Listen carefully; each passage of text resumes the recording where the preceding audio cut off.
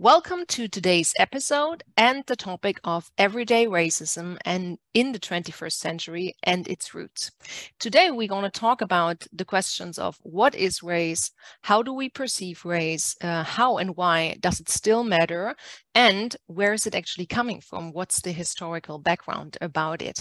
For that conversation, I invited Manuel da Silva. He already lived in different countries and also has a lot of different backgrounds and a lot of things to tell us. Now he's living in Berlin and working at Zalando. And next to that job, he's a professional coach and he also coaches a soccer team and he also teaches bachata. So he's all around the place, knows a lot of things, has a lot of network, and of course also a lot of things to tell us. For getting to know him a little bit better, I'm going to link down in the description the Instagram account and also the LinkedIn account if you want to find out more about Manuel anyways. And if you want to jump around in our conversation, of course you can do that. For that, I put timestamps down, so feel free to jump around and find your most interesting topics. Then I can just say thank you very much, Manuel, for being here today, for taking the time and letting us know a little bit more about your life, your experience, and the topic that we chose for today. Warm welcome to you. Warm welcome, Manuel da Silva. Thank you very much. Thank you very much, Dagmar, for having me here on this conversation. So I'm really looking forward to it as well. So that was a nice introduction as well. So thanks. Thank you. That was the plan. Great. Then we immediately start into the conversation. You can maybe, first of all, give us a little bit introduction to you, your life, where you grew up, and your experience with the topic of race already. So the listener is getting a small little intro into your life. Yes, definitely. So I was born in Angola, Luanda, to be more specific. This is like the capital of Angola in Africa. So I was born there, and at the age of 4 or 5, my dad got killed in the war. So he was like a soldier, and my mom was used to be a doctor. Didn't want actually to raise me on her own. So basically, what she did is basically kind of like pass actually the duty of like raising me to my uncle. And my uncle took me to Belgium, so to Antwerp to be more specific, and that's basically how I kind of like moved from Africa to Europe. Mm-hmm.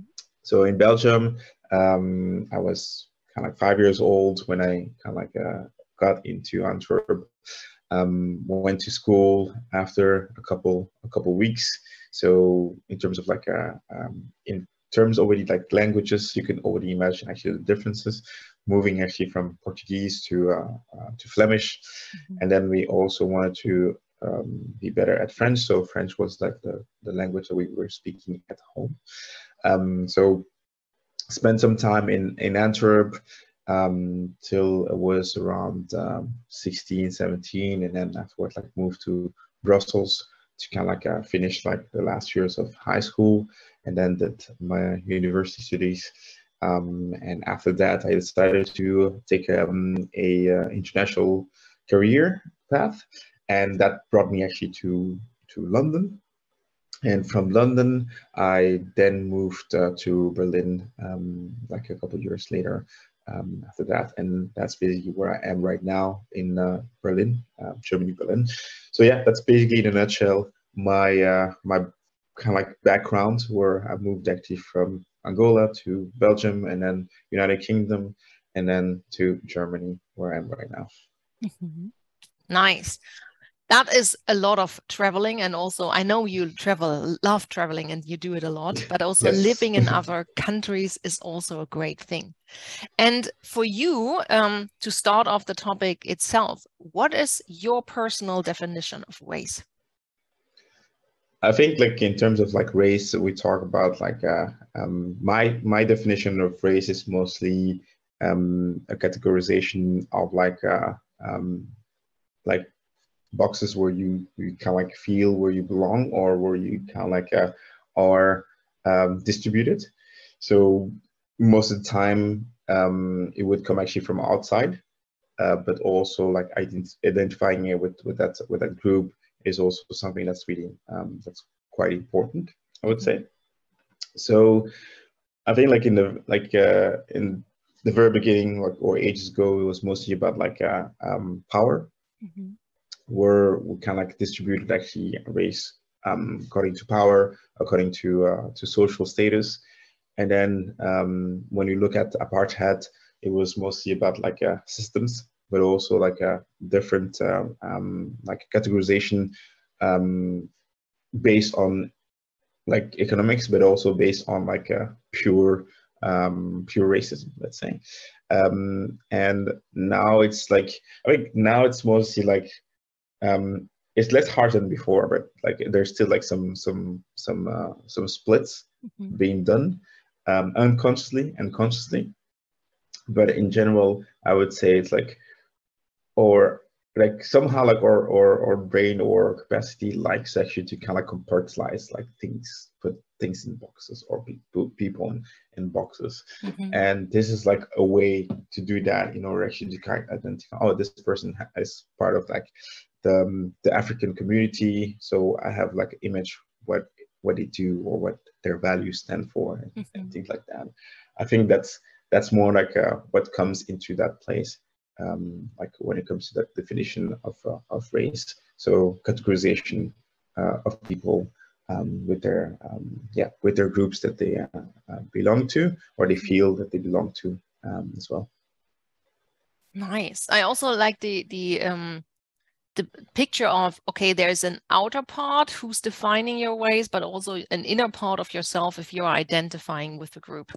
And also that it's not just flat like, oh, it's the skin color, because that is the topic that I always have a problem with when people talk about race. And for the people who do not know, I would then identify as white. And I always say, like, if you put me in front of a white wall, I'm basically camouflaged, because there's no possible way to get any whiter. But every time that conversation comes up, I wonder why people just stay with skin color, which is just a definition. And it's like, yeah, but it's just skin, and it's still biological skin. Everyone has it. So what is the big deal? So what is your experience there? So I think like you will be experiencing that like a lot, like certainly in the very beginning, like young age.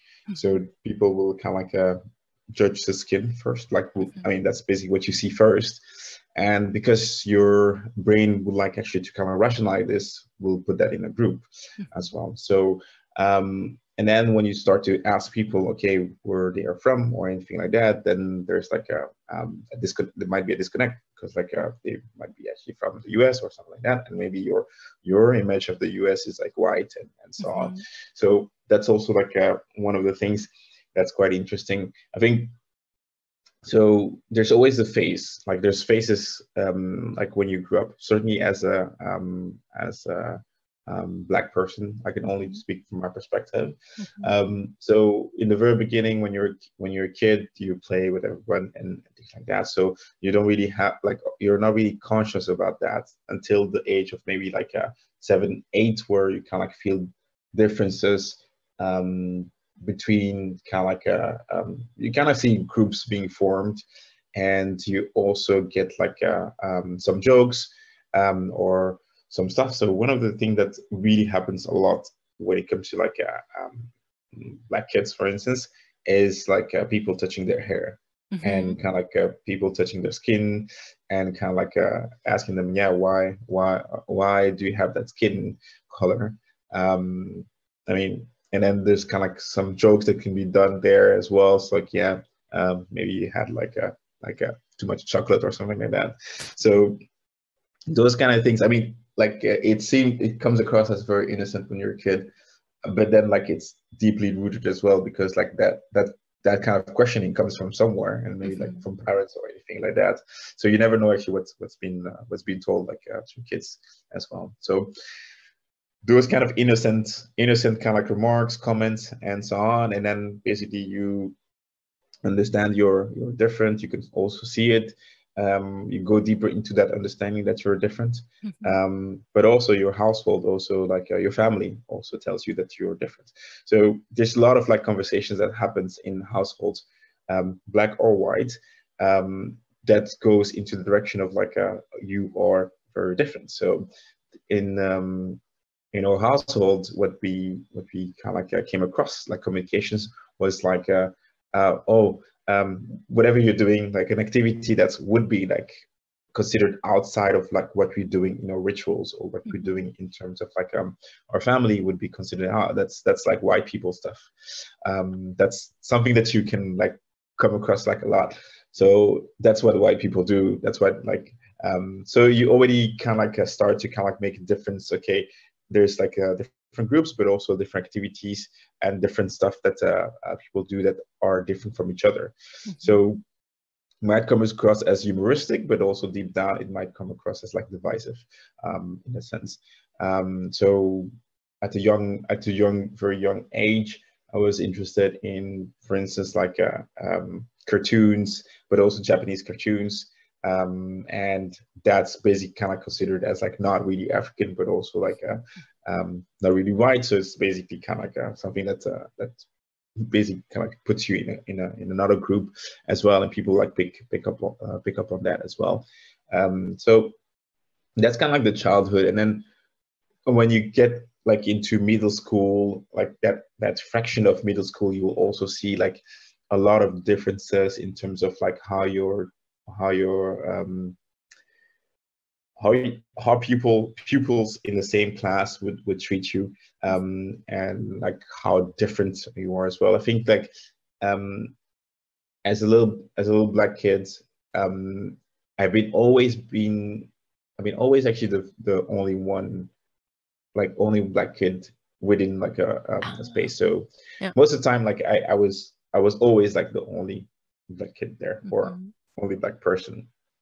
So has it has always been like fascinating to see actually how people react around that, because Mhm. most of the time it would be kind of like making fun, joking, or basically denigrating, or like finding ways to interact, but not knowing actually which kind of way was the best one. So they would kind of like yeah, would go out of the way actually to kind of like make jokes or anything like that. So Mm. that's basically what kind of dynamic I have been like used to. And also, of course, you would have like also people that take advantage and kind of start bullying or anything like that. So that's also like something that I did experience. So there's like an interesting thing that happens like in that phase with kids, or at least like where I grew up. Like I grew up in Antwerp, which is like Flemish speaking, the Flemish community, where you have a where you still have like this deep sense of like a superiority, like white versus black, Mhm. and where you can kind of like sense like people like would put you down in a certain category, Mm. um, and this comes actually history. This comes actually from history. So when you think about a country that has colonized a bigger country such as Congo, and back in the days, actually not too long time ago, what they were doing is basically kind of like we're not really speaking what Leopold did back in the days there, Yeah. which was horrible. But also we're talking about like one of the things that always surprised me was like back in the days they were shipping black people Mhm. inside the country, put them in the sort of kind of zoo, Mhm. and then like just creating like a sort of habitat, and people would go there as a picnic and then go and see black people. Let's go see black people in the zoo. And I have pictures of um like like black kids put in cages, like in and Yeah. like a bird cage as well. So um so imagine actually having this as like a kind of like a social background, or Mhm. like this is like an image of like a frame of reference. This is what black people are. And then you see a black kid in your class. It's like, oh, I have so many questions. Like, So there's a lot of things that goes actually from generation to generation, Yeah. but also that understanding or that placement of Black people will also go from generation to generation, because for most of them, not sure, but like I only kind of speak from what I think here, is basically kind of like, okay, I put Black people in certain categories. Either way, they're refugees. Either way, they're basically not really intelligent, or they're basically kind of like an inferior or anything like that. So, so those are kind of like things that would kind of like categorize. Okay, this is where they are. So they're not better than us, or they're not they're not actually more intelligent than us, and things like that. So you could sense that, and you can see that as well. I think that's basically what I kind of like seen or experienced growing up. Certainly middle school and then high school. Some part of it in university as well. Very interesting, because when I hear your boxes that you just counted and said like, okay, not really intelligent, or maybe not just a refugee or anything else. And I think about you and how I know you, and I think like you are such an overachiever, like you're doing all the things, all these different things, and that made me of course think like, do you think there's like combination of your upbringing and thinking like, I want to accomplish a lot in order to not put or be put in one of these boxes? Yeah, in general, I've been always revengeful. Like, Okay. if someone tells me no, it's like, okay, all right. Then of course I'm doing it. Well, my girlfriend says like it's ego, so I think like we can put that into ego as well, like in the sense like my ego get hurt like when you kind of like underestimate me. And in that sense, I've been always like think, oh, how can I break into that section? How can I break into that category? Like I think being I think that's also like unconsciously why I'm also like in spaces where they don't see many people like me, because I've been always like, okay, let me show you that we can also do that, or let me show you that the Black person can also do this. So I think like maybe that's like unconsciously what has happened like during all these years, where I've always been like the only Black person in the room, but also because I'm the only Black person in the room, I'm kind of like feel the obligation to represent, but also overachieve, and also dominate that space as much as possible. So that has been kind of like my that can be actually my take on this situation. Yeah. So when I think about like what I just said, it sounds like me when it comes to like comparing all those stages there as well. So trying to overachieve, but also yeah, like representing the best of myself. So that's basically kind of like something that has happened a lot. And it's also a great thing because that first of all makes you a role model, but also in a specific kind of trailblazer for people to come after you, and also bring up the same awesomeness in themselves, and you just paved the way for them. Yeah, true. I think the thing that I don't like about like races and things like that, being put like in a certain race. So you've been put actually in a certain box, and you have expectations towards that. And at some point you start to believe the narrative that you are that box. Yeah. And it's not like only you, it's also like your community that starts to think like that as well. So one of the things that happens as well, that I mean, you start to kind of like be interested in stuff that your community is not really like known for being interested in, and then you're being labeled you're trying to act white. But always like kind of like interesting to me that your own community is also like kind of like pushing out in the sense like, hey, what you're doing is not actually what we're known for, and therefore you don't kind of like belong to us when you do that, or when you speak like that, or you act like that as well. So that's also interesting. What I kind of like see happening is just like there's a lot of like victim mindset happening in that sense. So which is like one thing that I really don't like at all. So like victimize yourself. Oh, I'm being treated like this because I'm black, or I'm treated like this because I'm a different race.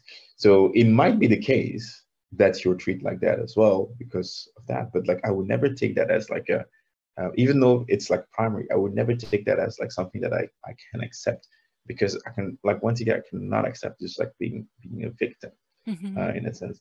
Even though like I'm going to something and say, hey, I'm still in control. I can control actually whatever the narrative is, and I can control actually how I take that information as well. So there's also like something like the victim Olympic happening, like. Oh, okay. Do you need to explain that? Victim Olympic is just like this fact of like maybe different races comparing themselves, like, or different kind of groups comparing themselves, like we had it worse in history. Oh, we had slavery, we had this and this and that. So kind of like this like victim Olympic going on.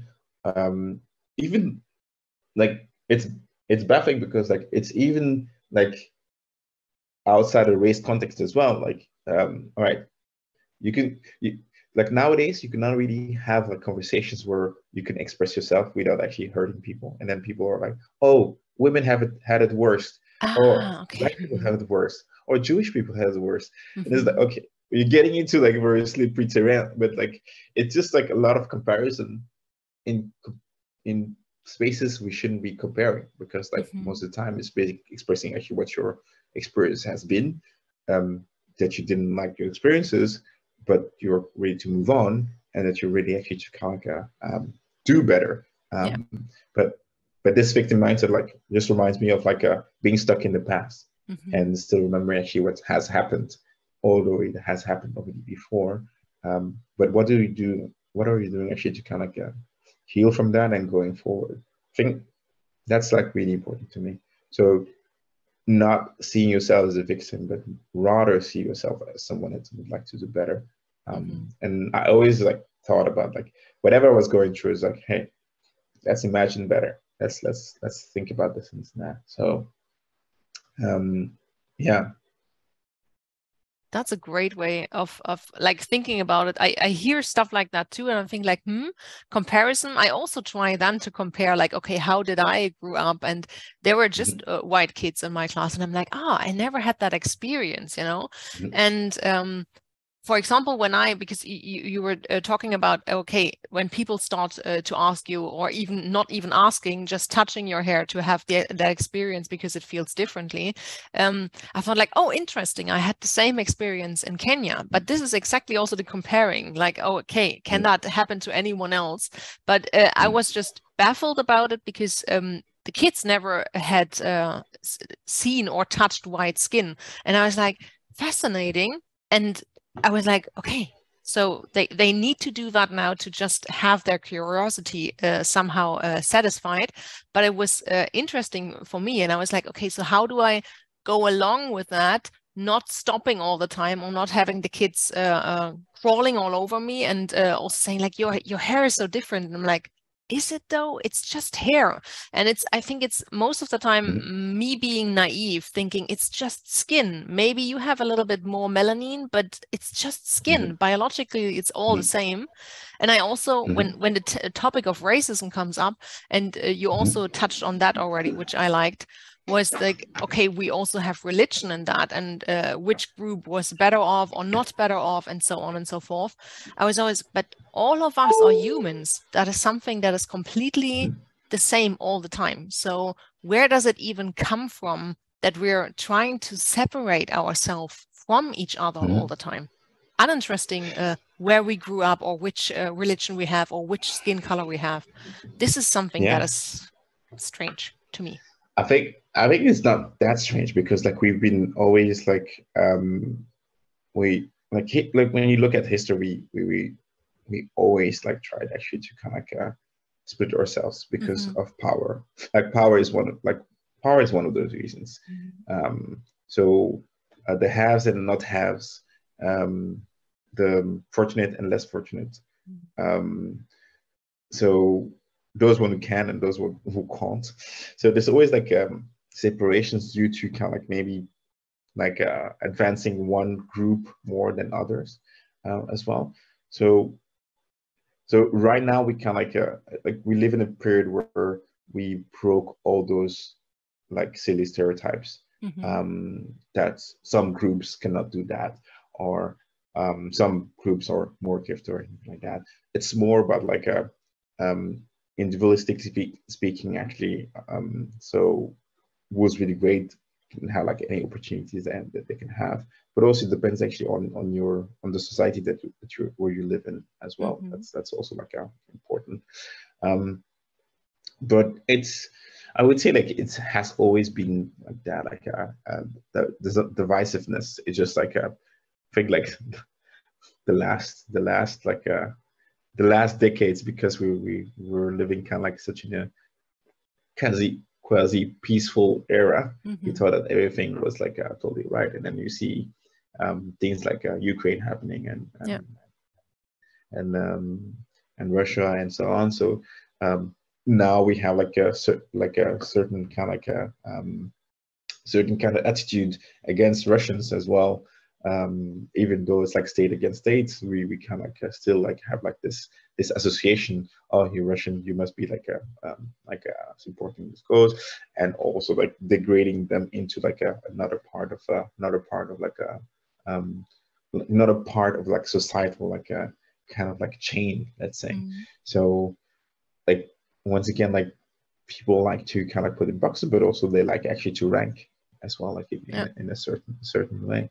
So it's kind of interesting because to me it has always happened, this decisiveness, and throughout the history you will see how maybe the elite were kind of like first, and then you had also like a religion as well that played the Roman Empire, the Ottoman Empire as well. So I really like history, like reading upon it, because like it's just reflects actually what we're going through. So like sometimes history repeats itself most of the time. Cycles, in cycles, and we're maybe too dumb to understand the lessons. Yeah, I'm with you on that. That sounds like something that happened before.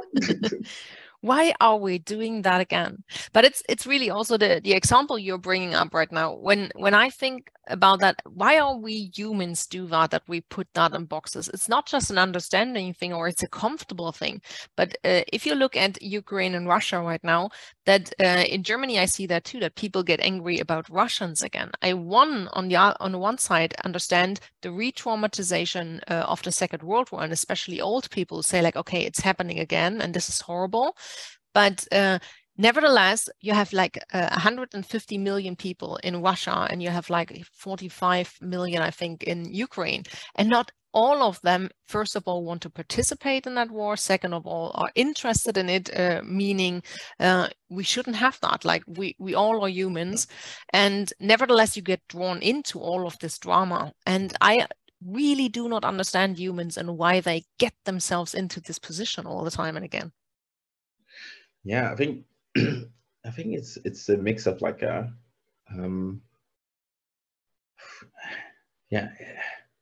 it's kind of, this one is quite difficult, and I don't want to like say things that I will regret later or something like that. It's just like it's just a curious case for me, because one thing that just stood out in this episode of like Ukraine and Russia is basically kind of like the refugee attitude in the West, like because like some part of you've seen like also like objectively you've seen that so some countries were like really quickly to say hey, to open their doors, like hey, Ukrainians welcome. And then we had Syria, and that was like totally another problem. Yeah. And here is basically okay, you can't be blind like there. It's just like the different skill color, the different actually differences in terms of religion, although we're talking about Orthodox and also Protestant sometimes. So it's like here it was kind of like, okay, these people look like us, so we're going to kind of like accept them better than those ones were like from the Islamic faith and also going forward as well. So it looks like we're also putting on a pedestal, or we also rank the the amount of pain or something like that. Oh, because I can connect with this white person, or with this white refugee, I'll gonna give them more value than those refugees from Syria, because I cannot really connect with them like on basis of like religion, skin color, and also like certain values. So that's always like interesting to me as well, to see how people behave in these situations as well. So I mean, when I came to Belgium, like there were still like some wars happening in Angola and all stuff. So basically, it was really vivid to see actually the parents going through like the I would say pain of wars, but like just like being worried about what was going on, and things like that. So I understand actually like how they were back in the days, but to be honest, like our surrounding and people around like didn't really care that much. And now we have like the same situation. I understand what everyone's going through, and suddenly like people also, it looks like it's because it's so close. That's what they like people use as well. Like because it's so close, I understand it better. It's just like interesting. So those people were like living far and going through like really painful experiences. You would not understand them because it was so far. But also when you read the history, like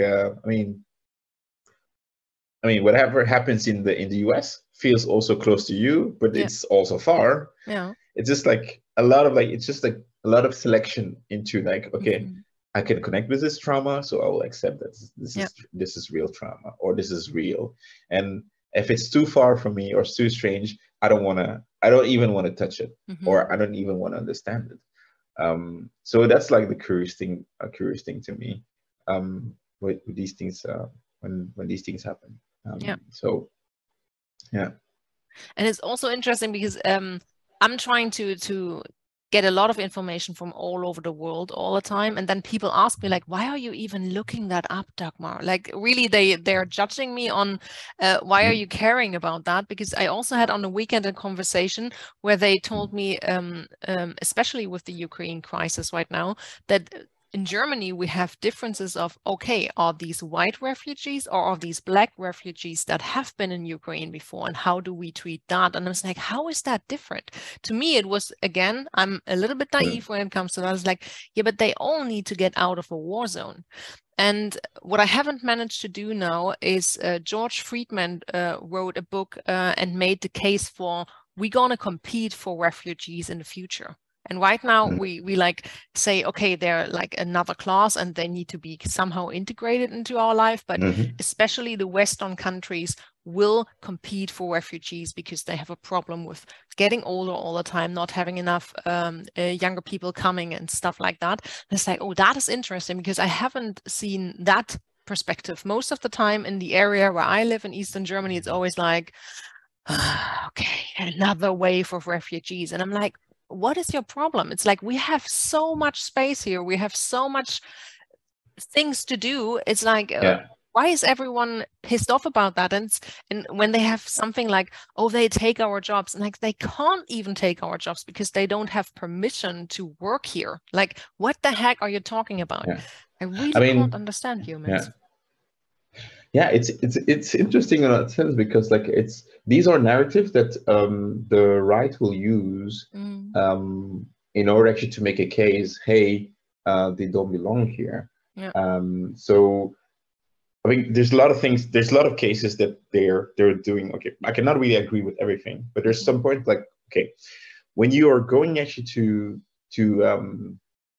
challenge the rule of the land or legal matters, saying if an individual like rapes, they should be going to prison, and then it becomes like, okay, if it's a refugee, then they need to send back. Like, no, they should be like they should be like being considered at the same threshold. Yeah.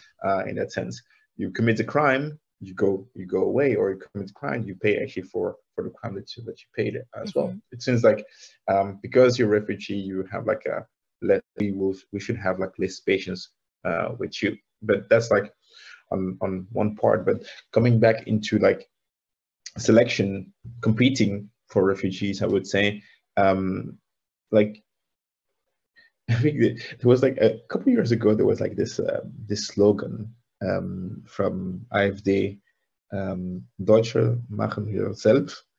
Oh, so, yeah, I saw that one. That was embarrassing. We make our own Germans, but the thing is like, it's interesting because like the country is not actually making enough actually, let's say, humans faster than it should be. So therefore, like maybe the former administration were like, okay, let's open the border and so on. But I think like it's mostly, that's where like the racism kicks in. Okay, who are we accepting inside? We want to accept actually people that are looking like us and having the same values. But at the same time, we're not really looking at values. We're just looking actually at like how it looks like. Because if it was values is not actually something that calculates when you see someone. It's just like something that we see in terms of the manners and things like that, and also like social norms and the culture and so on. So there's like a deep rooted sense of like they don't belong to us, so that's why we don't really want to welcome them in that sense. Even though like it's really not even like, let's try to get to know them. No. It's basically closing the door right away. Yeah. Because that skin color, I don't want to know about it. And that's it. So I think it is like racism is kind of like also like something that's like at some point quite dumb, because like you're judging without knowing, and then you'll make certainly mistakes into characterizing people because you're going to kind of put them in the wrong box, or putting actually in the wrong even though you have maybe PTSD from a former experience that didn't go well, and now you're labeling those people in that sense. So it's interesting to see sometimes you meet like someone that's like, let's say Black, and basically you have a bad experience with that person. Like we have a tendency to say, hey, from now on, all of them, they're all the same. But when you kind of like go through the same experience with someone from your own race, it looks like you have more patience. Yeah. And then next time, like you meet someone that has the same skin color with like and committing the same kind of thing, you wouldn't go like, oh, all of them are the same. All of them, I say I say goodbye. I don't want to do anything with them. So it's like an interesting kind of like a way of thinking. And sometimes I wonder where that's coming from, where like we have like less patience in terms of like people that are not in part of our group. Sometimes like it's also groups as well. Yeah. Because we're talking about race right now, but like a different thing that also happens, like white collar, blue collar, for instance. So people that work in offices and people that don't work in offices. And you suddenly sometimes have like this divisiveness, like people that work in leadership board, and people that work in startups, and people that just work in 9 to 5 jobs. Yeah. So it's like there's still like so much like divisiveness going on, but that also like comes back to the book of the tribal leadership as well. So we want to form groups in kind of like people that we belong to. Sometimes it goes so far off in terms of like not looking really at skin color. It's more like values and things we believe in. So religion is part of them. Entrepreneurship clubs and things like that is part of them. Elite right now. It's also part of them as well. So so kind of interesting taking that. So that's kind of like my thought on that matter. And the overlap, like what you explained right now, okay, it's not just, it's jobs, it's nationality, it's religion. There's always an overlap. And I think we are also overbearing ourselves with that. It's like, okay, like I would break down to think like, oh, that is a Christian and from Germany, but why is he Black?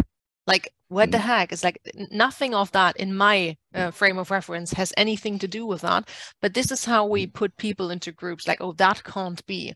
Or when I look at me, it's like, oh, why is she a woman and she's starting a company in Eastern Germany? Like she shouldn't. Okay, even if that was 10 years ago, you still have people saying that like, oh, you did that? Or they ask me like, so what is your husband doing? And I'm like, I'm not having a husband. Oh, and what is your boyfriend doing? Like, I'm also not having a boyfriend. So you have a company? And I'm like, what the heck? Like these overlaps are so strange. True, yeah. It's also like maybe deep down, is it like trust? You mean a question of trust? Yeah, a question of trust. Like do I trust them to be like to be compatible with what I believe in? Ah, yeah, okay. So that's like really interesting. Like in the sense, like, okay, you don't fit my narrative. So I don't trust you. Oh, that's a good point. I haven't thought about that. But the moment I would think about it, I would think because you want to connect. People always like naturally want to connect, but like they cannot connect with something that's like in German they say unfassbar. Yeah, So something that's like unreachable, tangible. Yeah, untouchable because they don't understand. Like for instance, like the lady that you just like the person that you just said, like, oh, she doesn't have like she has a company, no husband, no boyfriend. That doesn't connect actually with what I believe That in doesn't or what connect, I like that. Yeah. So like I don't trust that person, or like this is just like not like someone that connects actually with what I what I it's not even believe like what I what I connect as a reality, or what I connect like how it should be. Yeah. It's also like in the realm of possibility as well. Yeah. Because I mean, once again, we can go into limiting beliefs as well. Like that's also like the source of like limiting beliefs, because you don't think these are kind of things that are possible in the box of your realm or like a reality. So therefore, it's not true. Yeah. Interesting. Because basically what I just saw is like a parallel process. This is what we do with nation states. We take a map, we put borders down and say like, okay, this is Germany now, or this is another country. And if you see how the nation states develop and how the not boundaries, is it boundaries? The states, state boundaries. The boundaries. It's state exactly. Boundaries. And I mean, an example is like the Treaty of Berlin. Yeah, exactly. It's like, I think Germany is a great example for that. If you see the last 100 or 150 years, how the borders of Germany changed. And it's like, so maybe just because we change borders doesn't mean we're able to change the borders in our heads at that time. And how much time will it cost us to break down the borders in our head? Yeah. Definitely. Borders is like a very interesting fact as well. I think I was there's like Netflix series, the Ottoman Empire. Oh, I haven't seen it. Mm-hmm. And it's so interesting. It's so interesting. Like, I didn't know like how interesting it was, because like the Ottoman Empire ended around 1924, like 1914, or like before the Before the First First World World War. War, 1914. Hmm. I mean, this is like centuries of like borders that have been Yeah. like really different from each other. Like we talk about like even before like or I don't know, don't quote me on this, but like Byzantium Empire, and then you have Austro-Hungarian power Yeah. as well. Um, and then at some point Poland disappeared. Yes, it did. It did. Poland was So completely in Germany.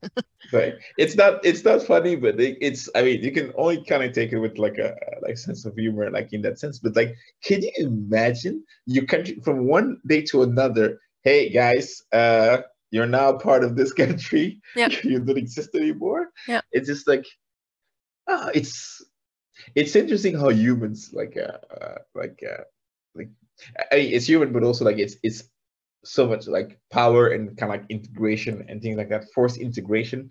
And this is nothing. Like when I look at like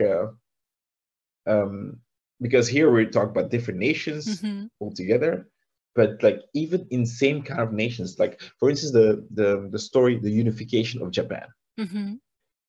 So Japan had like such a divisiveness in terms of like different houses, different lords, and different classes and things like that. It took them ages to kind of like unify the country. And this is like, we're talking about people that are basically kind of like the same. Yeah. So not really like a race mixing. It's just like the same kind of people, but like different in terms of like classes and different families and so on. And they took a long time to unify, and then start actually to kind of like start to go out and having this like a Japanese pride. But like before that, it was just like fractions and fractions of houses and things like that. So it's not only kind of like the countries, races, but also it's just like, okay, differences. But like that's why, like I say, deep down, like in us, in humans, just like we look for the like this divisiveness, and also like belonging into a certain club. So could be club family member, club race, club political class, and so on. So that's also what's happening in the US, for instance. Like just two parties, and you have like such a divisiveness because of two parties. Yeah. And that's like, there you don't even like have like the race, family, and anything like that. It's just like two big parties and two different ideology and two different splits, and sometimes they cannot even like agree on each other. There's this like war between liberals and liberals and leftists. Like it's just like it's just like it's so extreme that just like they're all in opposite and nobody wants to come in the middle. So that's the divisiveness. It looks like it's in us, like as human being, but it's like the outcome is basically in those devising nations, like putting nations together that don't belong to each other, like unifying countries, or one country, Berlin Treaty and so on. So yeah, a lot of those like happening, but deeply ingrained is because of like we're kind of like looking for divisiveness or unification, but like kind of like it's kind of a weird kind of like human thing. It's, for me, it always, because that brings me to the thinking, like, is there already a flaw in the humanoid template itself? If we always end up with that again, like the cycles of history, and you have them repeat and repeat and repeat. And then on the other hand, I think, but we know each other out of the organization ISAC, and it works always great there. You know, nobody cares what religion you have, what skin color you have. It's like, I just work with these people. I know, okay, we can run a project or anything else. So there's also the other side that is functioning. And I'm like, can we find something in the middle so we don't have all that mess anymore? Yeah, I mean, it's interesting because ISAC, I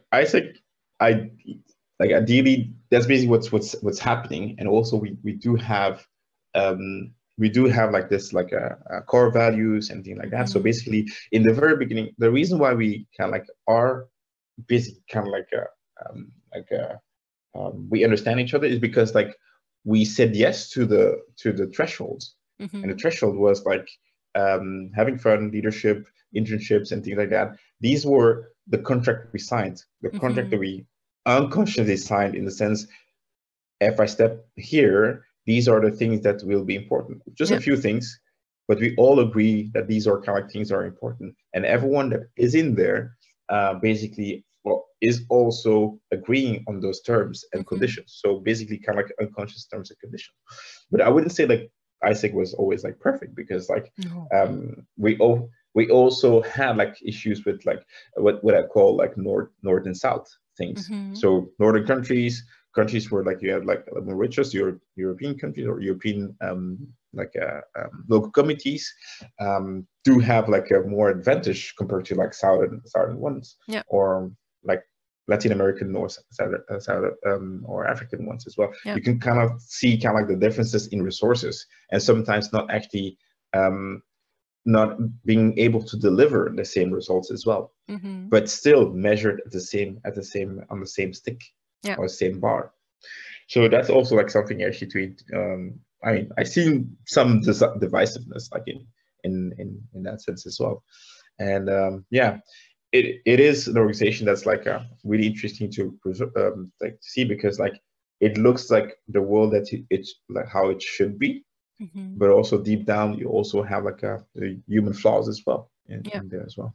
So I mean, you see that once you kind of travel a little bit more in conferences, seminars. I mean, I think like ISEC Germany is one of the best ones when it comes to like resources, but also processes and things like that. But also like the weakness of ISEC Germany is basically once you change one thing, that everyone freaks out. Everyone freaks out. It's like, oh my God, it's a new process. But also they you can can't see, like, just change something. but that's like when you see like, okay, you still agree to the terms and condition of ISEC, but you still have like your cultural background or cultural like sense of, hey, these things we need processes, and those processes need to kind of like be kind of like approved by everybody, and this is like part of like of that heritage, let's say. So it's funny like how like sometimes like this is the general value, but then the values of like the culture also takes over at some point as well. So, and it's also for different organizations. No organization is like perfect, because you do because you have the human factor into it. The human factor makes it unpredictable. Sure, that's the fun part of it, but also like that's also like in understanding humans and how they are and things like that. I think like this is the social interaction, understanding social interactions, like social aspect of things, having like those skills is really important. Understanding humans is like such an important skill to have. And sometimes people who don't have it like cannot actually read rooms or read all those things. That's why like one of my favorite books is Culture Map by Erin Meyer, where she kind of like goes into like how business works with different cultures. And this is just like an interesting book. She has like 8 measures where you can like see where the kind of like differences are. Hierarchy, how we perceive hierarchy, for instance, like difference in different cultures. How we perceive communication, for instance, is also different. I mean, for instance, if you take communication, for instance, Germany, like we have like one side like clear communication, which is Germany, and then on the other side we have like maybe like a communication that's like subtle, that's more like Japan, for instance, so where you have to read between the lines and things like that. So Asian culture like has like this like there a lot, I mean, once again, like stamping it here, but like these are kind of like things that you can kind of like see in business practices. Yeah. She uses business practices as like as a template for these things because it's a little more easier to kind of like extract from that. So And it's somehow measurable. Otherwise, she wouldn't have these data. yeah, true. How we conduct business is also like there's a big culture stamp how we do business. And it's like very interesting. Yeah. But it's really like what I found out right now, because I was not thinking about that for a very long time. Like you said, like, okay, you have basically terms of the contract and what are we signing consciously or unconsciously? And for the example of Isaac, it was always like we are a political and non-religious organization. And I thought like, okay, so how do we do that in business, for example, or how do we do that in families? What are the subtle contracts we are signing the moment we step into a group? What is your take on that regarding the topic of race? Well, in terms of business, we have clear understanding in those things, and also a company like you sign a contract, and the contract also like it tells you, hey, if you do this, you're fired. Yeah. If you step outside of this boundary, you're fired as well. And most of the time they have committees of like that regulate equality, inclusiveness, and things like that. At least like Zalando has like committees and also like resource groups or groups that would kind of like make you feel welcome by adding you to small groups. So for instance, Zalando has like we call it resource groups for black employees. There's resource group for women in tech. There's resource groups for the inclusiveness and also LGBTQI community as well. So a lot of like the resource groups are there, and that kind of like makes you feel kind of like welcome and part of the company because the company makes some space. So it's basically kind of making space and corners for different groups. Because here it's not only race; it's also like different groups of belonging. And that's put their gender as well as like different groups of there as well. And race falls into that space as well. Yeah. I think depending actually where your country where you are, I think like Germany still struggles with like the notion of race, PTSD from what happened before. so like talk about race is like very uncomfortable here. Like counting as well. Like we don't like by law it's not allowed to count race like legally anymore. What do you mean? Like what do you mean by counting? Counting. So basically, after we counted the Jews in the okay. So there's no I mean, let's say you're not motivated to count anymore. Like we have so many black people, we have so many Asians. It's like, so you're basically discouraged to do that because because that's historic. But like other countries such as like a UK, that's definitely okay, or US. So like in the US, for instance, you have when you fill in the form, for instance, like which race do you belong to? Yeah. There's still like this like a section. I'm not sure if it's race, but just like which group are you belong to? And it's like Black, African, and African American, white, Caucasian, whatever. You still have that in the US. I'm not sure about UK, but you still have that in the US as well. But this is like something that would never happen, or is not going to happen in Germany. Yeah, you're right. We always, whenever I have a legal document that I need to check boxes, it's always, are you like German nationality or are you another nationality? We do not go with We go with nationality, but we don't go with. You're right.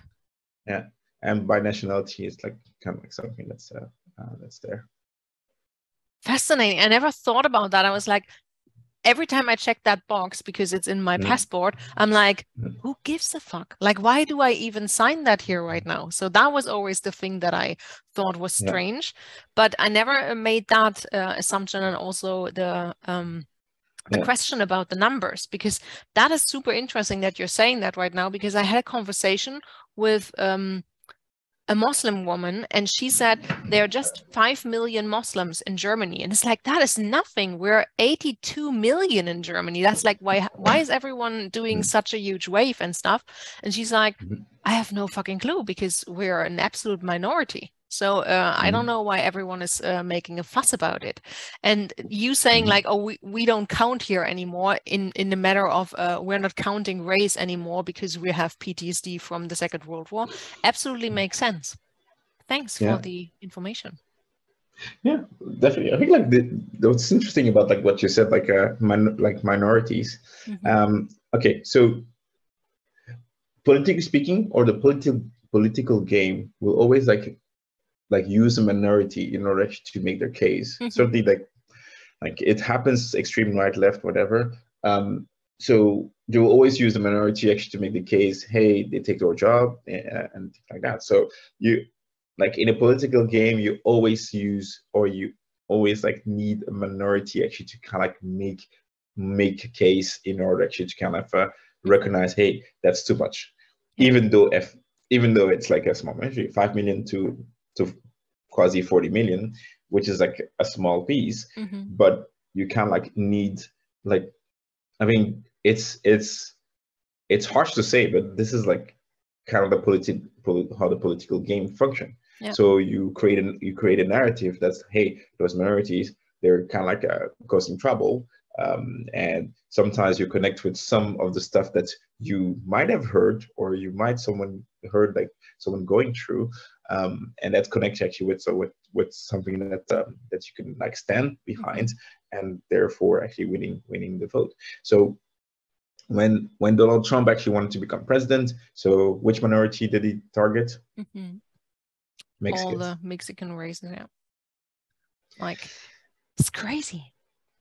So it's basically kind of like it's just like it's an all political tool or game that's being played actually. But that also brings again the question of, why aren't we open-minded enough? I mean, yet now Germans also, but humans in general, because, you know, if you take the example of Trump, who's like, oh, the caravans are coming, and I'm like, what the fuck? What is he talking about? What are the numbers? And it's the same with when you look at COVID. I just watched 5 days of news just to see like, what are they reporting? And they said, okay, we have a toll of like what, 10,000 infections and 1,000 people who died in the beginning. And I'm like, compared to, so they put a German map underneath that, and I'm like, compared to 82 million, that doesn't even make sense. What are we reporting here? And it's also the same thing with the Ukraine war, because the major thing that media did in the beginning was always targeting the sentence, we have war in Europe. And I was like, do we though? Like, is that whole Europe that is in war right now? Or what are we doing here with the media? And I always wonder why people don't ask questions regarding that. Why do they just take that as information and given? I mean, there's different ways. There's different ways to explain this. I think,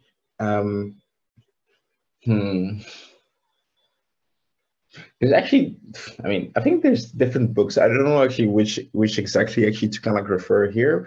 But there's different. This is just like pure geopolitical, like very kind of like black belts theory, or black belt kind of like a war and political kind of like a propaganda thing so going on. So I mean, I understand this because like you've seen those things played in the past as well. So there's something that says like one person dying is a tragedy, but 10,000 people dying is a statistics. Okay, yeah. So even like the worst thing is just like 10,000 people that you don't know or that you can not connect with is also like something that's strange to you. Okay, so in the Iraqi war, basically a war where they never found weapon of mass destruction.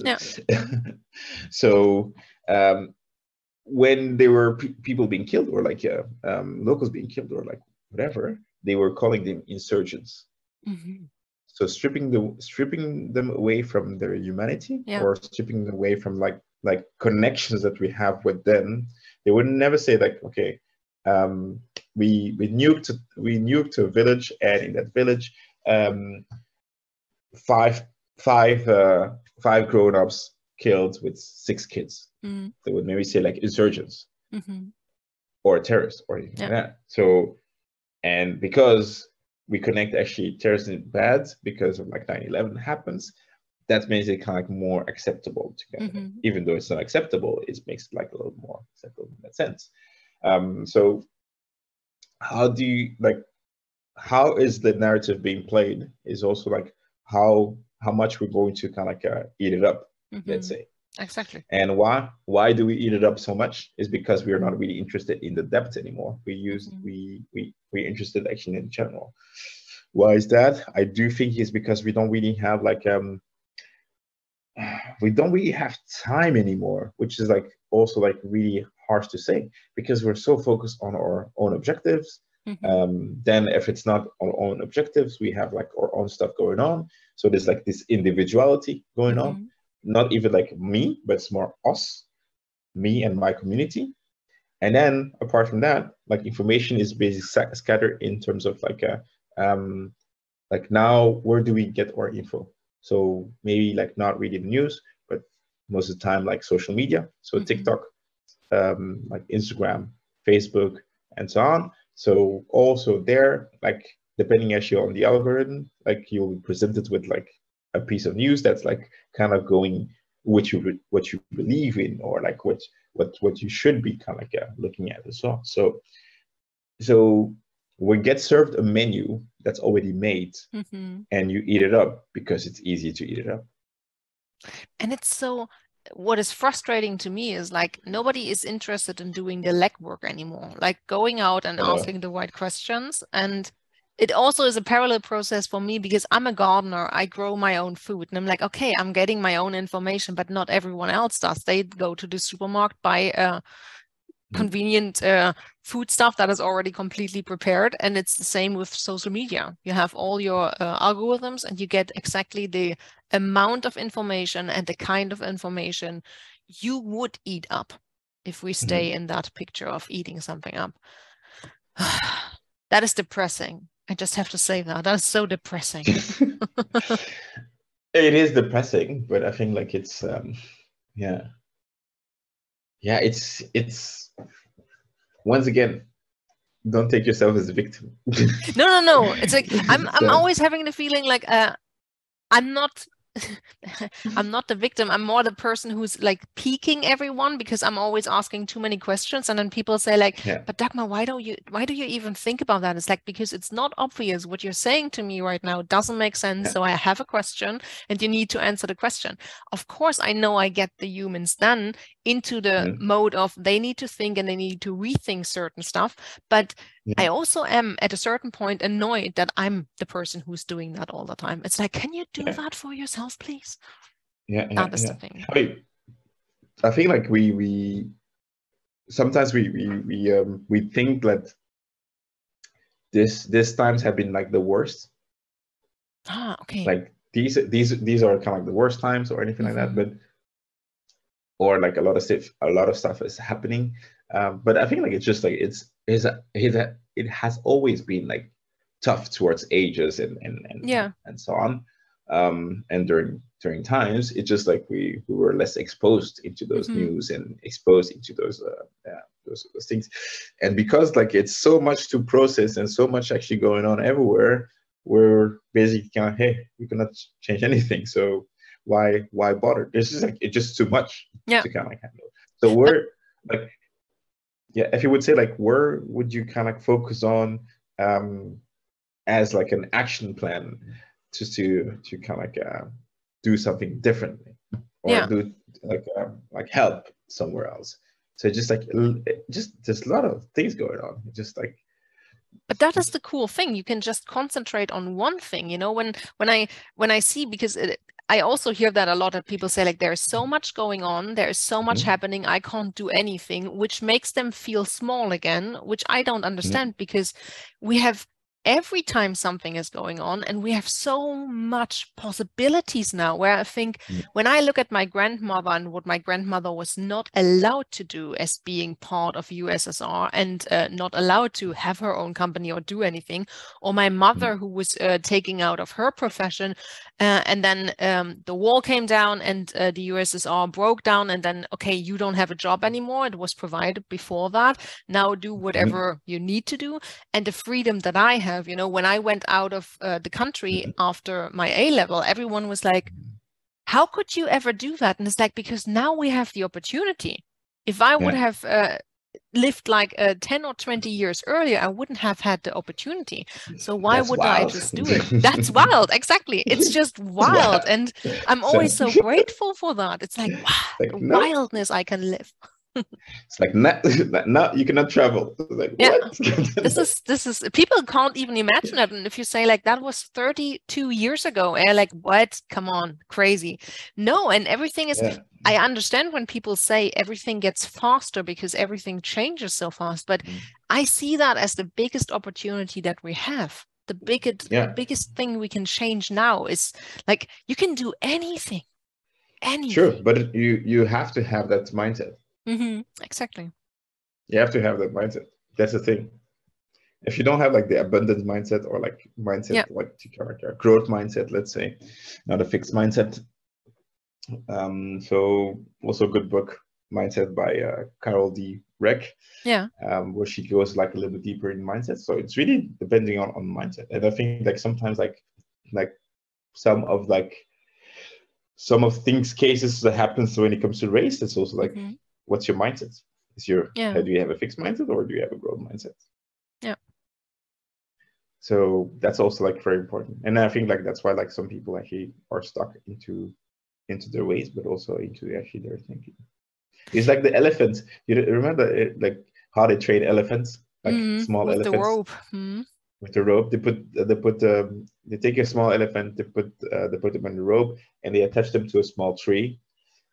And basically every time they try to escape, they whip them or something like that. And from that point, they don't escape the tree, because for them the tree is like escaping the tree is a trigger for pain. And when they're growing up, get bigger and bigger. The rope is still like this rope still attached to the small tree, and they wouldn't move. As well, because they're so conditioned. And that's what's happening as well. But it's so interesting, like how we not get out of our transgenerational topics, because it's handed. I wouldn't even say, because people always use the word, it's handed down to you. And I'm like, I'm not down. Why is anything handed down to me? It's happened before in other generations. But I always say like, no, nobody's handing something down to me. And I also need to have my arms open or my hands open and say like, I received that. What if I'm not even taking it on? I think it's like it's referring to the snowball. And the cascade. It's like, no. It's going down. So I think I think the whatever like generational transference, generation trauma, and things like that, it's like these are very powerful things that happens to like an individual. And the word like the one of the most difficult things is to break that cycle as much as possible for yourself, but also for your family and so on. That's something like a lot of families are going through. And I think like a lot of families, like when it comes to like it's like maybe Black families as well are going through that. But in terms of like Black families, what I see happening is basically kind of like the trauma of the first generation, basically not being validated as human being, seeing as like inferior, but also like maybe having great jobs when you were in your country, coming here and you have to clean toilets and things like that, does a lot of things to your psyche, in terms of like valorization and also not knowing the language as well. So it puts you so much down that you casting your hope to the next generation, but also that next generation has like such stress actually to kind of like validate like success of like the previous generation, that they're also going through a sort of trauma of like like you have to succeed. Mm-hmm. And when you don't succeed, you fall down, or like living without flaws, but like everybody's has like flaws. And when you succumb to that flaws, yet you have like another kind of like generational kind of like trauma passed on to the next one. But what's happening, the first generation is basically kind of like a validation, integration. Those are kind of like the main topic. Second generation, what they're struggling with is basic identification and kind of like identifying themselves. Like they are between two cultures, the African culture and also the European culture. They're not accepted from both sides because you're not African enough or you're not European enough. And people still ask you, even though if you're born in Germany or whatever, people will still ask you, yeah, where are you really from? And this is like kind of like I mean, okay, what does that matter? And that's kind of like the second generation is more stuck into like identity. And when the older they're getting, they're more interested they're getting into kind of like to understand their root culture as well, or the culture of their father or mother, depending who's black in there. And then third generation is basically kind of like generation that might have forgotten, but then they have like different things going on as well. So the disconnect trauma. Yeah, I have a question for better understanding. When you say first generation, you mean the first generation in a new country? Yeah. Okay. So the ones that are left the original country, being grown up and came here. Yeah, but that is also super interesting that we refer to it like that, because there were so many other generations before that, and then we are boiling it down to say like this is the first generation, and I'm like, fascinating.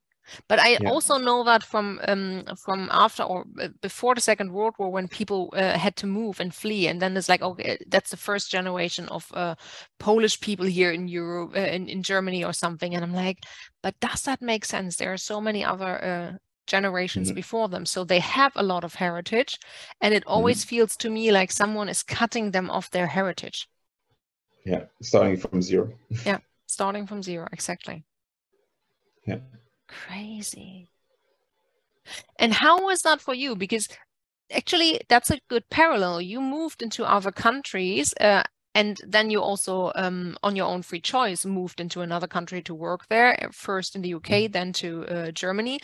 Is that for you also a feeling of you're starting from zero or starting from scratch? And how did you make that decision? I think like I always was obsessed into kind of getting into having the international experience. I think somehow, I do think somehow like looking at like your parents moving, or like your people that kind of like raise you, move from another country to this country, to one of the countries, European countries, you also wonder actually how's that experience. So I mean, not everybody did that in my family, but like I did that because I wanted to kind of have like an experience. So basically, that's like trickles down, same kind of effects.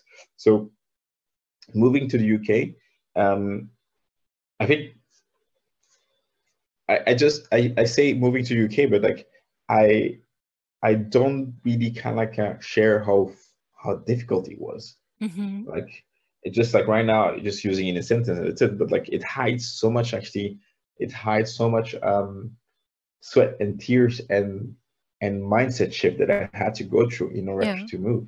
I remember actually, after my studies, I signed for this company, French company, Decathlon, and basically I signed with one boss, and then he left, and then somebody else came in place, and we didn't really see eye to eye. And I was basically doing like something into management, and at some point, I was demoted from my position, and I basically did picking in the warehouse.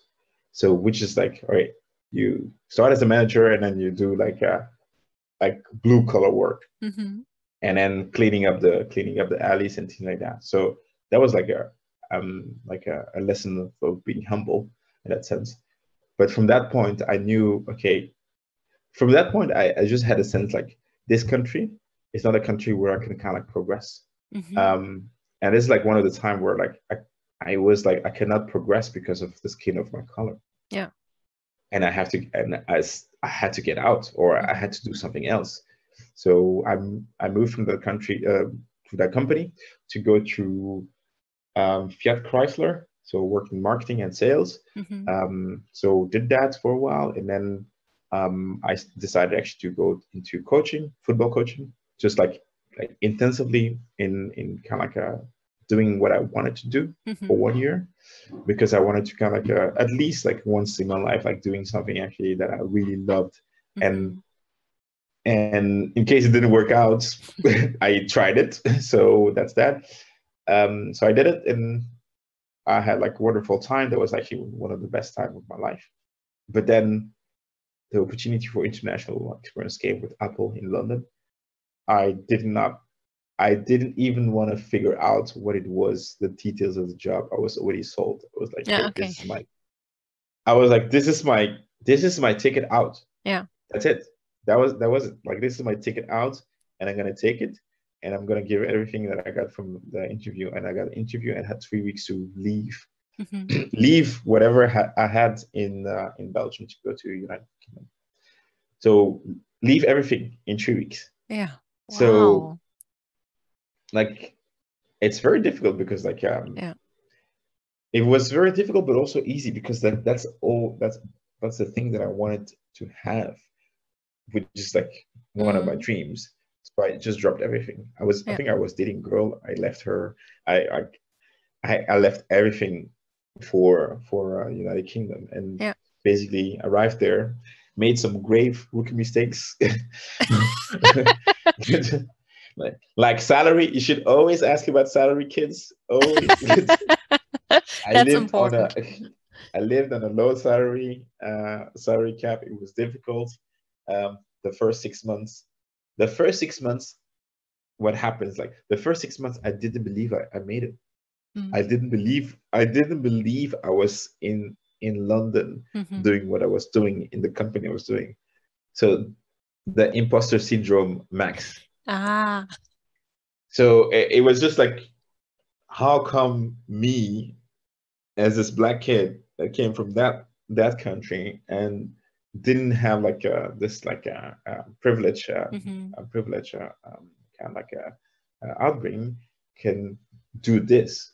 So it was just like, I couldn't believe that I did it, like, for 6 months. So just imposter syndrome. But then after 6 months, I started again, just chill, just like enjoy your time. You got this. Yeah. And I was just like, I was just working, not and going to the gym from time to time.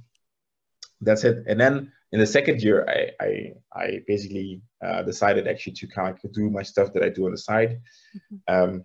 Basically build actually my social life. So church came in place, which is faith is always like, has been always very important for me, but also sports. So like coaching a football team, that was like in the second year, and that's what I did as well, and also playing too. So that balance everything, and yeah, I was very happy. And then of course came the part where we had to make a decision to kind of like stay in the UK or move. And I was wondering what could be. I already knew UK. I already knew actually London. Loved it, but I wanted to kind of like have another experience.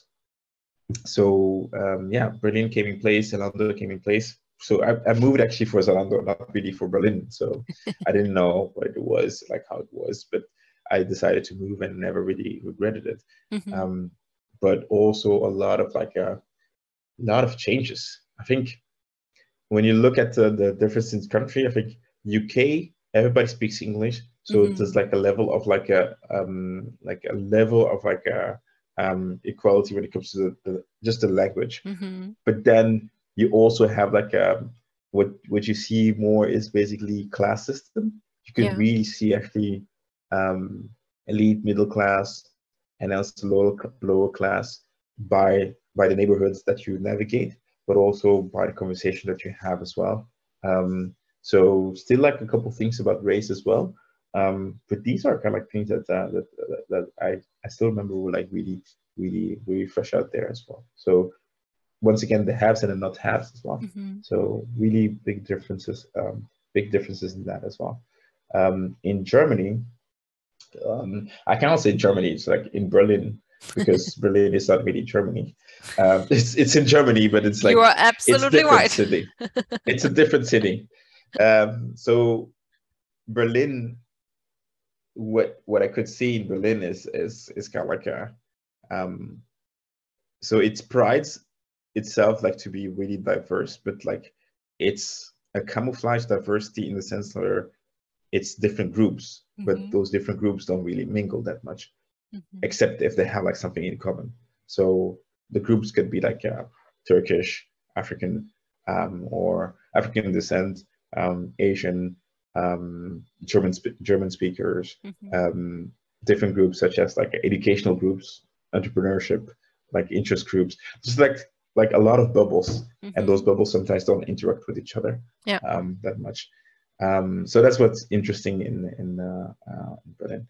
Of course, fair share of racism as well that happened as well, like in terms of like that. I think, I mean, there was like the first time where like I heard like N-word in terms of like waiting. I was waiting in a hospital for my appointment. It was quite late. So when Friedman signed, and I was sitting there in the waiting room, and then there was like another black guy like next to me. I didn't know him, but then suddenly like this guy comes in front of us and started actually to kind of like use the N-word and kind of like racial slurs and things like that. But we were just like busy like just reading and all stuff. We didn't really like pay attention to it. They called security. And the only thing that security did, like just asking questions with, "Are you German? Are you really German?" It's like, oh my goodness. So it's like disappointing security, disappointing. So yeah, that was like one, and I think the second one was like more recently. The second one was like we so I coach a football team of girls, women, I would say, and it was a game where we didn't have to play because there was snow. So we decided actually to go to a small cafe, a bar, where we had like just like some drinks, like hot chocolate and so on, and we were just like telling stories and joking. But we were like in the back end of the cafe, and we're just like laughing, and it's just like somewhere in Schönhauser Allee, so it's like one of the good neighborhoods, I would say. And we're just like having conversations and then laughing, and then someone in the back, or someone like that was behind us, started actually to kind of like mock us and like ha ha ha ha ha, why are you laughing so loud and all this stuff, like just like someone you could see clearly with some issues. But we kept on going, kept on conversation. So it was me, like six of my my players, and they kept on coming to us and disturbing our conversation. And then at some point, like he dropped the N-word and so on, and that got me really mad. And I was like, I stood up, and I was almost actually going to kind of like put my hands on him. And then the person, there was a person actually from staff that came in between us. So they handled him. They called the police. The police came, and the police actually took like testimony of my side, but also one of my players as well. So that's like quite recently. So it just like these kind of things happen, but also like it's not surprising me. Just like on that occasion, it was just like sad because like it was actually with my players, and that's like something I actually want them to see. I mean, some of them are 16, 17, and they're going actually through like an experience like that. So so those are kind of things that happens. I mean, I think it's not the last one. Like it's always like something that kind of like is something that daunts me in the sense like where I ask my question, do I see myself raising kids in this city, and most of the time it's a no, or even like in a country, in this country. So it's like it's really like yeah, something that's still like stressing me out, in the sense like yeah, it doesn't feel 100% like home, Yeah. or it doesn't feel 100% like where I want to be. And that sense of like home, for instance, like, which is like important to all of us, it's just like sometimes like very very tough to grasp, at least for me. So what is home? Yeah. Like, it's just like where I do feel comfortable, where I have like a roof over my head.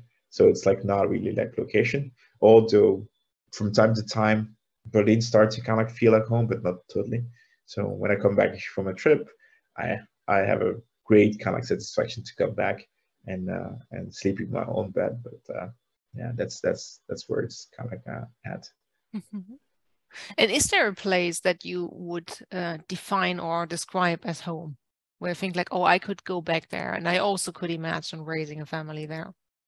There's always like going back and also raising a family. I think like going back, I would say New York was great. Loved it, but also like it's temporary. You're there as a tourist, so it's like you have the tourist lens. So so yeah, New York was great. That's what I loved. I think like LA in the US, but also Lisbon. Lisbon, just the quality of life, the chillness, like the food. That's also like what was interesting, and just like people in general. So I would say that raising a family, I would say in order to raise a family, I think like I would like my kids actually to kind of speak different languages, to kind of like be open. So I would say it has to be like, it can be actually an international city, but also it has to be affordable.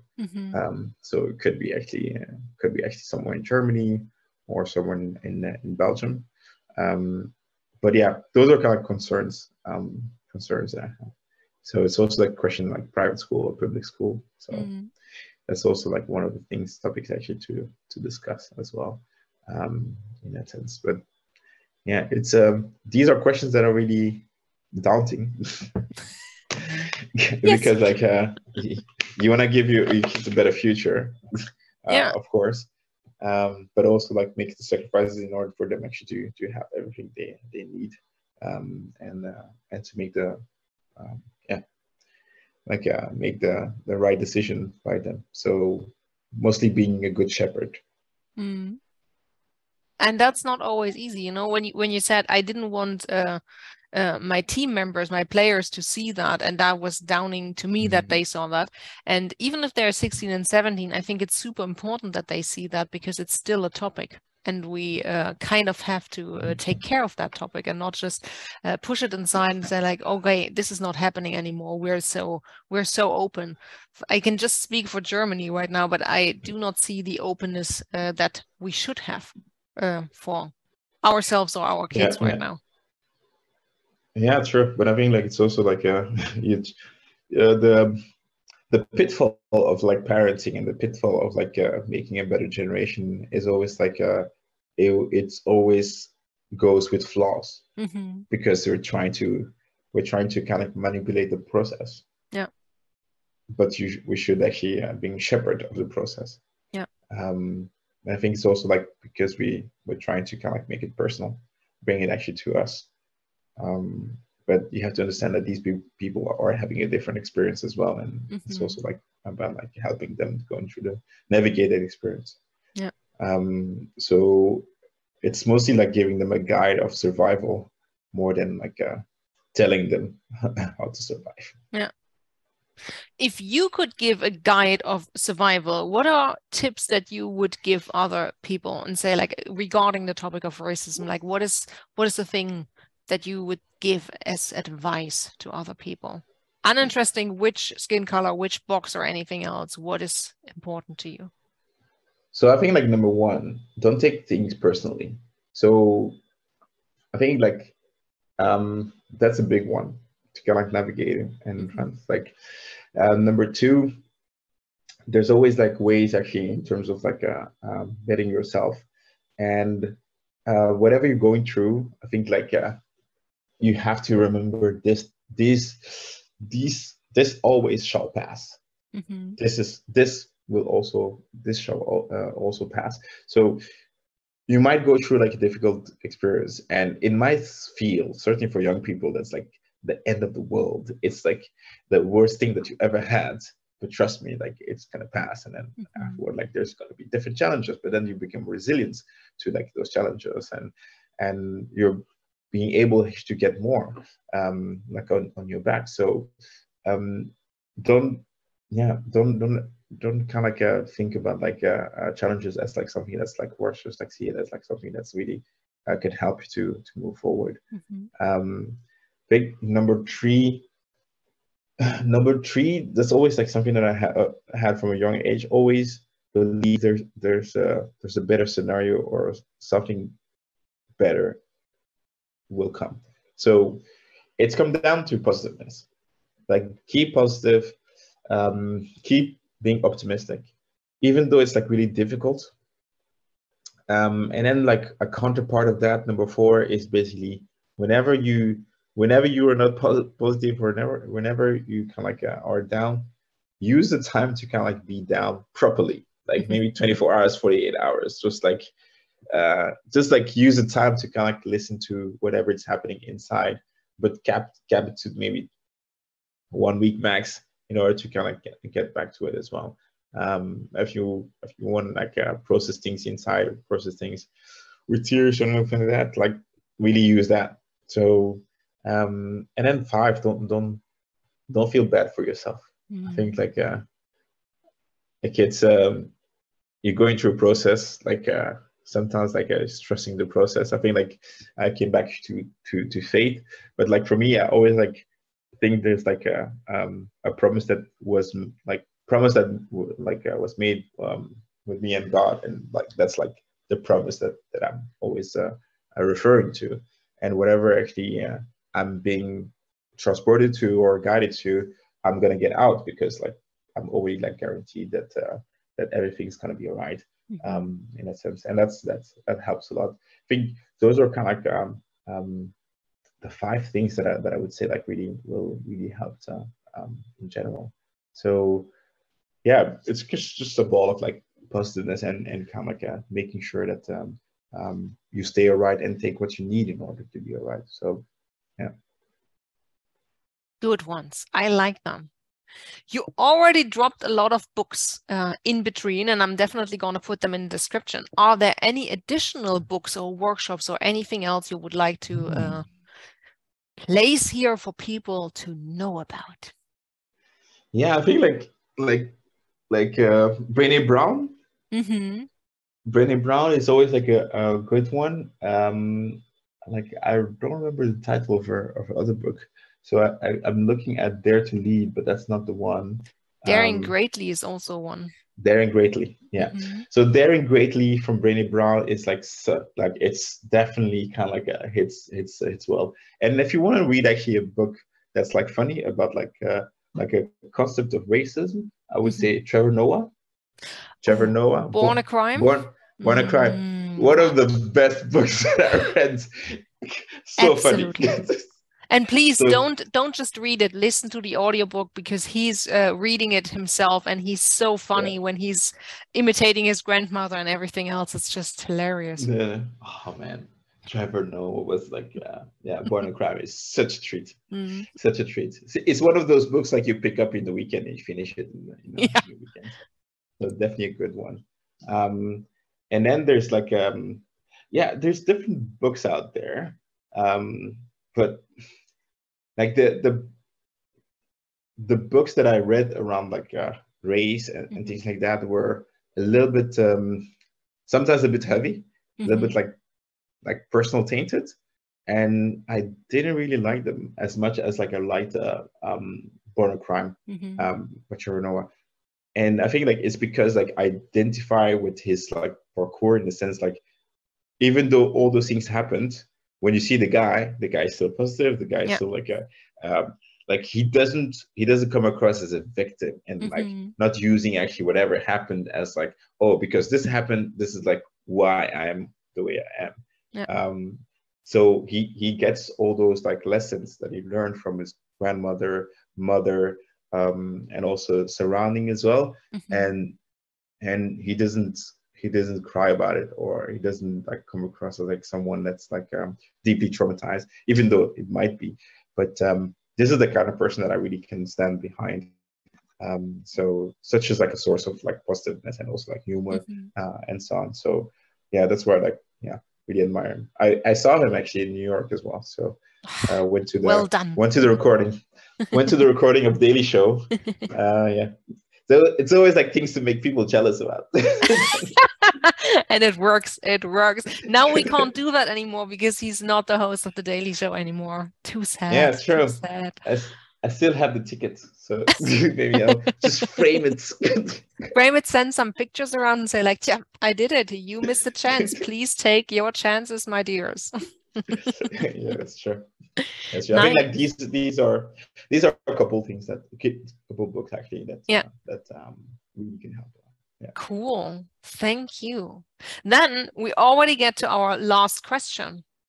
What is your gift to the world, Manuel? Well, I think my gift to the world is just like I think positiveness in one way, but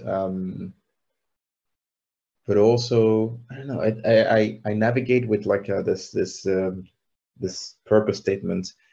Help and inspire people to fulfill their full potential. It's like Isaac tinted a little bit, you know. You gotta copy with put that pride. in. Copy with pride.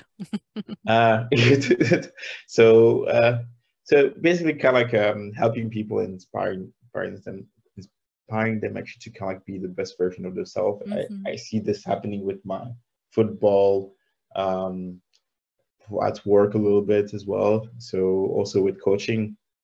I think that's just like a natural gift that I have. I do hope I can kind of go far with it.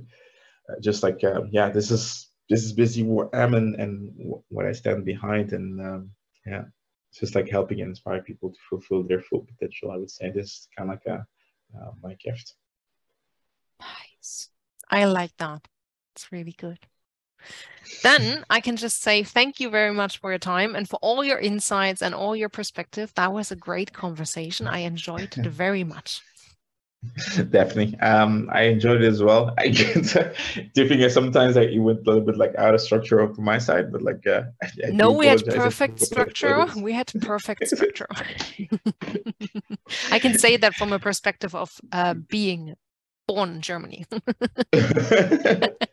Definitely. But thanks a lot for having me. Thank you for being on.